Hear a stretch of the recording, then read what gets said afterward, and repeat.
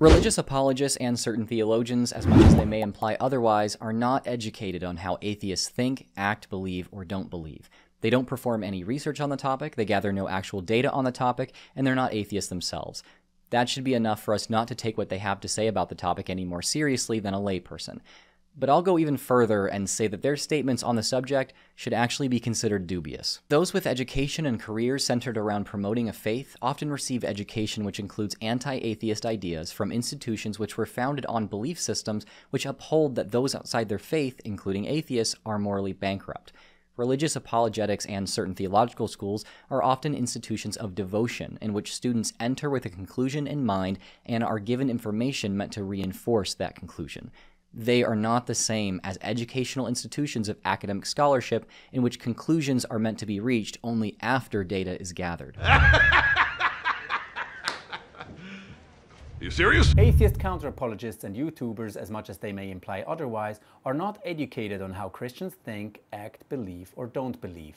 They don't perform any research on the topic, they gather no actual data on the topic, and they're not Christians themselves. The Bible says that disease is caused by demonic possession. That should be enough for us not to take what they have to say about the topic any more seriously than a layperson. But I'll go even further and say that their statements on this subject should actually be considered dubious.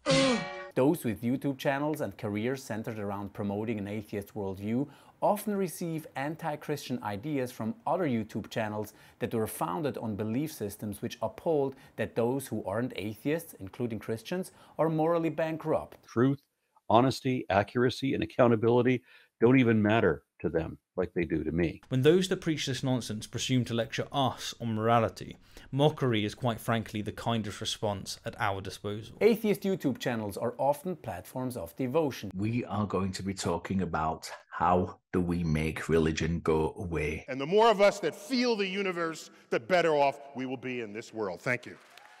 Which other internet atheists watch with the conclusion in mind and are given information meant to reinforce that conclusion. Your Christian Lord, Jehovah, whatever you want to call him, he doesn't exist. So as far as he's concerned, atheism is absolutely true and accurate. They are not the same as educational institutions of academic scholarship in which conclusions are meant to be reached only after data is gathered. Brazenly stereotyping others is simply done to serve the biases of their in-group and not to accurately describe the world around them.